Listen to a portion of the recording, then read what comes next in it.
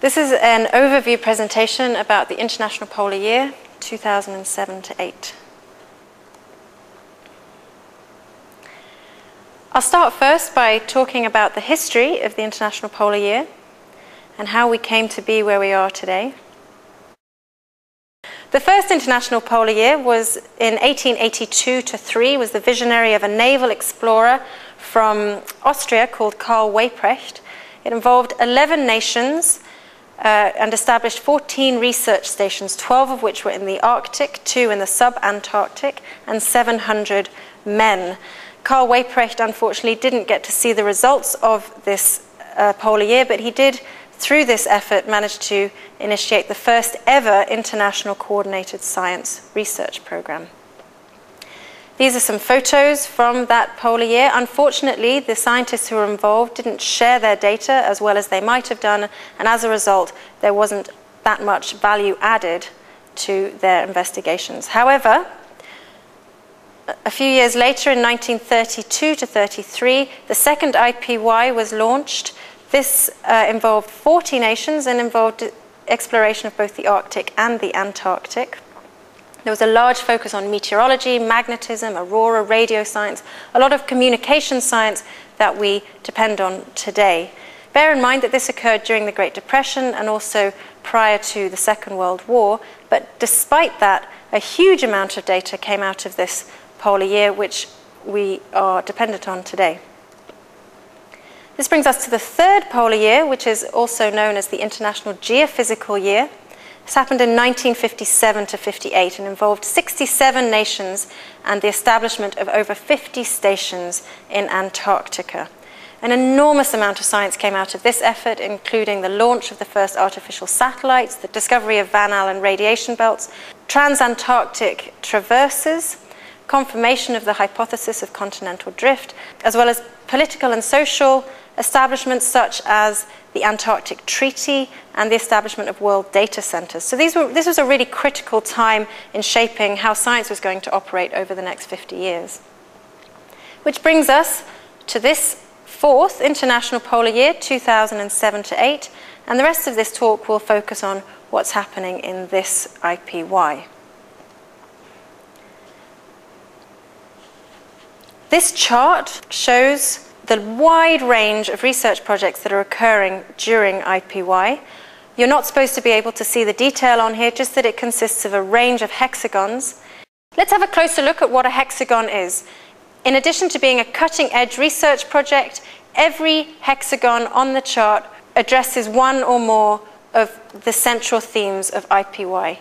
These are addressing the status of the polar regions, change that is happening in the polar regions, global local connections, new frontiers of science, using the polar regions as a vantage point for science, and the human dimension, living in the Arctic. In addition, every endorsed project has made a commitment to working internationally with many partners, to building connections, to sharing their data, to becoming involved in education and outreach, and to expanding the polar community. Confusingly, this International Polar Year actually lasts for 2 years. It starts in March 2007 and runs through to March 2009. The reason for this is that in order to carry out an effective field season research program in either the Arctic or the Antarctic, you really need to have a summer, winter, summer. So in the first summer, you turn up, you set up your equipment, you start your experiments running, you leave them going through the winter, and then return the following summer to get a full annual data set. And due to logistics and economics, often you can't get there right at the beginning or the end of a season. So in order to give both the Arctic and the Antarctic an equal shot, as it were, the whole of the IPY is covering 2 years. So if we go back to this chart, now you know that every hexagon that's on here is a large international, interdisciplinary, cooperative project and lasts over the 2 years of IPY. Every science project that's on here has made a commitment to sharing their data, which is a huge thing in research, and also to being involved in education and outreach. One of the other big differences between this IPY and previous IPYs is that there's a huge focus on people.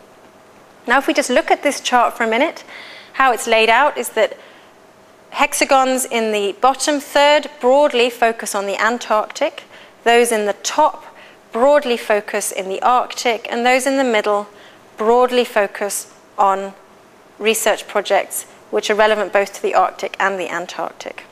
Going across from left to right, you look at projects which are looking approximately at Earth, land, people, ocean, ice, atmosphere, and space. As I've mentioned before, most of these projects are interdisciplinary, however, so they could potentially appear in other places in the chart. We use this as a way of planning and understanding the huge amount of research that's going on. Here are some statistics for you. There are about 50,000 participants in IPY from over 63 countries.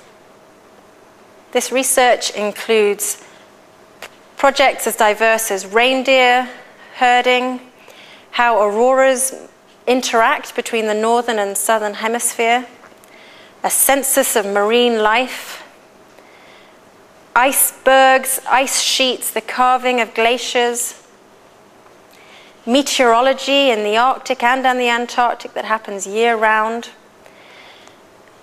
plate tectonics, gateways in ocean systems, ancient history of the planet, history not only of the planet but also of people and of exploration in the polar regions, and life in the Antarctic or in the Arctic. What's it like to live there? What's it like to do research there?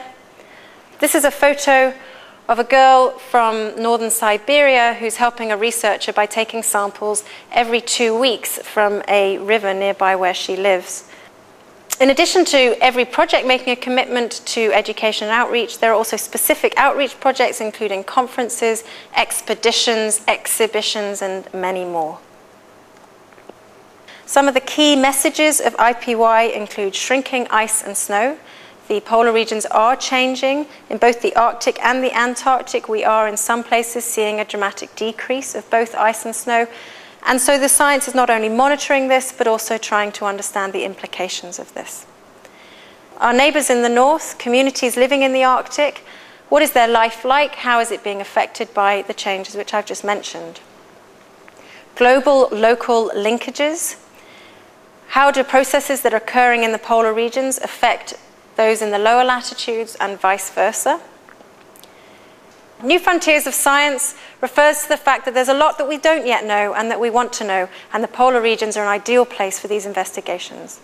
And finally, using IPY as an opportunity to make science accessible, to draw back the curtains, to show the process of science as well as the results. If you'd like to know more, please visit our website, www.ipy.org.